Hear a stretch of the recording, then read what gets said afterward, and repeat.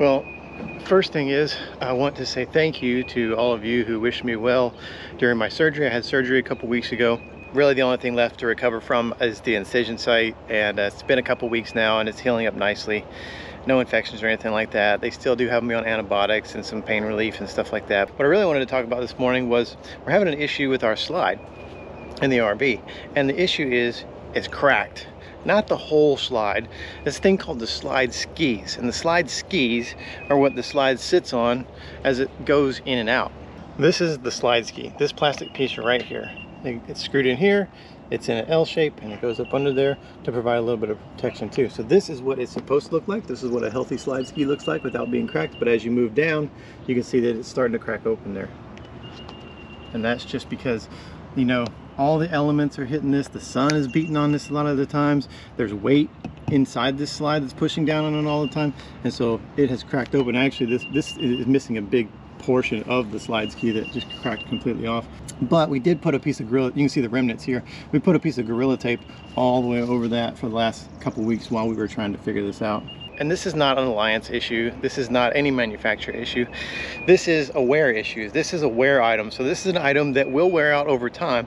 We've been in this paradigm for 2 years now, and we've never had any issues. But we were out filming the other day, and Leslie noticed down here on the slide there was a little crack on the base of it. So we looked at the other side of the slide, and it has a little crack in it too.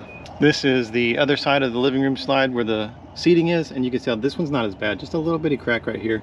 And of course the tape that I put on there has pulled off the sealant, but you know, when the tech comes and fixes that today, he's going to replace all that sealant anyway. It's not causing any structural issues. The problem is when it cracks open, it rains, it slides down the slide, it seeps into there, and then water gets into your slide, which can cause damage. And if you don't notice this quickly enough, it could actually ruin your whole subfloor, and you have to replace the whole floor in your slide. We have a tech coming out today. We're estimating it's going to take about an hour per slide, because the ones on the other slide are cracked also on both sides of the slide. This is one side. It's not bad at all, just right up here, right in this corner, a little bitty crack right there. And then this side has significantly cracked open here. You can see where that's just coming out and coming open. Now, if you are a part-timer or you have your RV in storage a lot, you probably won't have this issue as often as full-timers, because our slides are out all the time in the elements, sitting out. So if you got these slides in and your RV is stored, especially like an indoor storage, you're not going to have those issues. And also, the more times the slide goes in and out, the more likely that this item is to wear. Well, I'm very interested to see how this tech does with this to fix slide issues in the field, because typically you think if I have an issue with my slide, I have to take it in. But we have a great tech, Charles. This is the second time we've used him. We used Charles the first time when we had the issue with the breaker box. You remember that? I was throwing sparks everywhere. And we were in this same park when we had that issue, and he was local, so we talked to him and he fixed us up really good. So when we had this issue, we knew exactly who we were gonna call. And you would think that this would be a expensive repair, and it might be, but for now we have an estimate that it's going to take 1 hour per slide, so there's 2 hours of labor. And the actual parts, the skis themselves, you can get a pair of those skis for just over 20 bucks. So the parts, not very expensive. The labor, we're hoping, stays around 2 hours, but we'll let you know exactly how much it costs when the tech's done and gone. Well, the slides are fixed. Well, I say fixed, the slide skis are fixed. We had a little bit of a water intrusion damage on the living slide, the slide with the couch and the dinette, and on the side where the couch is, took the brunt of it. That's where the biggest crack was, and that's where I was concerned earlier. But he got the skis replaced. There's some water damage in there. Well, this is the old slide ski, and it wasn't in this bad a shape. He had to rip this off and stuff, but I mean, it is pretty worn, and you can see the nail holes right there. I could tell when he was unscrewing this thing and the screws were coming out rusted, I knew we were probably in pretty bad shape. And then it has a little wear hole right here. And what that is from, because this one goes, it would have went right here. And so this is in the front part of the slide ski. So inside there's a little slide skid that this skids across to make the transition across your floor, not like put marks on your floor and stuff. But I guess that bumper, that skid, is a little too high. But we knew that because there was we thought it was just a screw, because there's a little gouge underneath the RV, which Charles fixed also. So we're probably gonna have to adjust that little skid down there and maybe shape it down a little bit so that this doesn't happen with the new slide ski. The good news is it's taken care of for now. The bad news is that entire slide floor is gonna have to be replaced. And I don't know when we're gonna be able to do that. He said it's not urgent, but it definitely needs to be done. There is some water intrusion damage, and it's gonna continue to grow because that stuff doesn't get better with time. And I don't wanna end up, and it's on my side where I sit on the couch, so I don't wanna end up, you know, heels to Jesus on the ground under the slide.